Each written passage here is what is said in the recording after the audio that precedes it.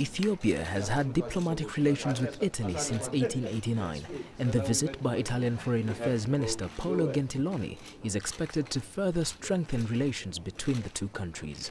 One of the areas of our discussion was the trade and investment, and on trade and investment it's on the increase, and we still believe that there is a great potential for increased flow from Italy to Ethiopia and to boost trade and increase the trade volume, but the progress is really good.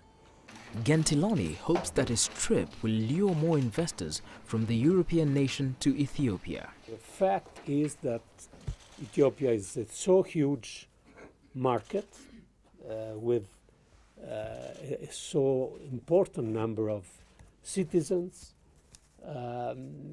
and I think that the Italian business community can understand better these opportunities.